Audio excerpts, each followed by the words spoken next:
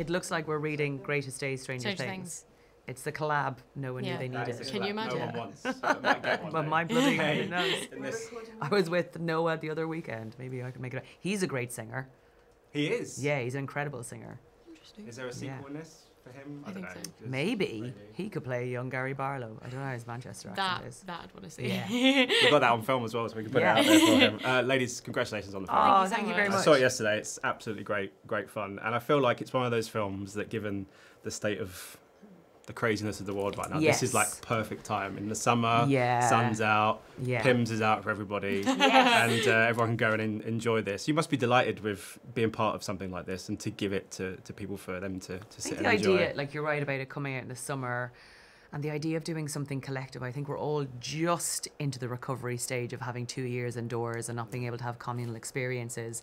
And I also think during those 2 years we did a lot of self-reflection and looking back and looking up friends, obsessively stalking old friends from secondary school and perhaps some exes.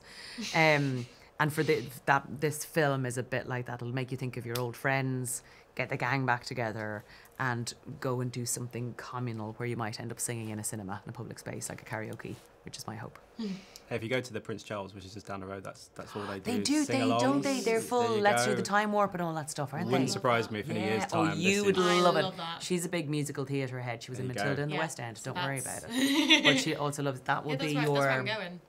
She's Yeah. moving to London, so we need to give Wouldn't her be some surprised Yeah, you if give me some in a year's time, recommendations. Yeah. the Prince Charles are like, hey, we have an idea. Yeah. Can you get Gary I'll down be there. and have a little sing-song? Please. Playing each other, bits of each other. Yes. Young and... we won't say Go that. on, We'll go on, say go on, be a little brave. bit- Young and younger. Young and younger. Yeah. Like Dumb and Dumber. Wow. You got me out that. It's probably a bit more like that. Like, they'll be like dumb and absolutely way dumber.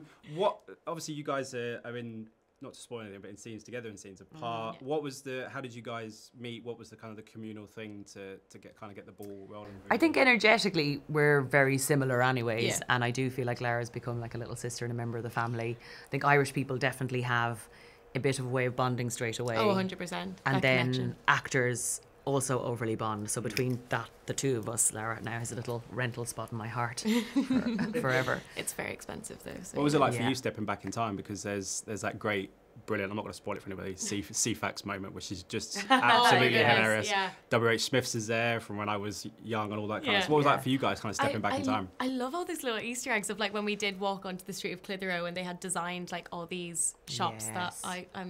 I'm a few decades too late to. I wasn't existing at this time, but I got to share it with my mum, who thought it was Yeah. thought it was great. What is CFAX? What is tape? See, I don't think I'm actually that bad compared to Jessie Alonzo, who plays Debbie. If we did have to explain every single bit of technology to her, like she just didn't understand the concept of anything. I haven't interviewed so her yet, so I'm not I'm that going to put bad. that down as a note for mine. I haven't interviewed you yet. Yeah, so Yeah. that's because a good yeah. note. Did you know what CFAX was? Because when I I was actually a kid, did. I did understand, and I understood. What is it? The recording device that she uses to record, like that you'd hold up to the telly Oh, the to tape be, thing, yeah. Yeah, and yeah. she didn't understand how that worked, so we did have to understand that the red Oh button my meant record. God. So please press- bring that up you with have to her. press play and record. Yeah, both exactly. at So the same time, please otherwise it bring doesn't this work. up. And I with her. remember thinking, like, even with CFAX, I was like, this is the fastest thing I've ever experienced.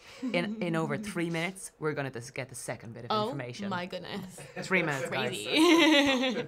My grandmother could see this now. As for the boys, we'll call them the boys, shall we? Yeah. As they're known in the film. I mean, they've been going, is it 3 decades now? And I mean, when I was a kid, I remember the euphoria of Yes. people when they came around. And they've managed to do it for 3 decades. Now you've done this film, can you see just why they have been able to sustain Songwriting, that? genuinely Yeah. songwriting. And I think there's a lot of snobbishness around pop and around things that are popular. And I think especially things that are popular amongst young women. And if there's anything that shows this music is evergreen, and if there's anything, I think this is a testament that we shouldn't be snobbish about any music that young girls like in any way, because why is that in any way less? These songs, we did so many takes and sang so many times, and we should have been like, by now we should be like Vietnam War veterans, being like, oh please, not never forget again. And we're not. They love them, would play them a million times more. Yeah. They're honestly so great, and no one ever tired of them, and they still make you get up and sort of pull you up from your bootstraps. And I think that's a lot to do with their works as composers and musicians, not just leather-clad dancers. Not just, they're more than that. Yeah. I do remember as a kid though, Gary Barlow's hair. That was like the signature thing when I first saw them. That hair was just Yeah. insane, and now he's become a bit of less hair. A bit less hair. Less hair. It's also great, you mentioned there, a great celebration of kind of female friendship and this kind of communal thing that everyone can sit and enjoy. The film does such a good job. Is it one of the things that when you read the script, that it did such a good job of kind of celebrating that and showing it and being, people can come together for anything, and that communal experience is rarely equaled. that was literally my PR, Emily, getting a voice note saying, "I hate you." You know what? You can. That's female friendship right there. Emily's whole body tightens sometimes when I go to speak, going, "What's she gonna say next?" But that is a real. Emily, that's amazing. Putting that in my little styled pocket for later. We will give you back your minute. I think. Particularly, I think friendships, yes. Yeah, I think particularly the thing with it is that everyone can relate to it because it's just these 16-year-old girls, and then even when we jump the 25 years later and we see them reunite like this, it's just that beautifulness of this one thing can bring, like that one common thing between these girls, this love for this boy band, just brings them all together, and they're all so incredibly different. Yes. But just have this complete and utter love and adoration for each other and have each other's backs no matter what, even after the 25 years after so much has happened. And I think that's just one of the most beautiful things about the script is I know reading me, like I was 18 when we filmed and I play a 16-year-old Rachel, so I didn't have very far to look back.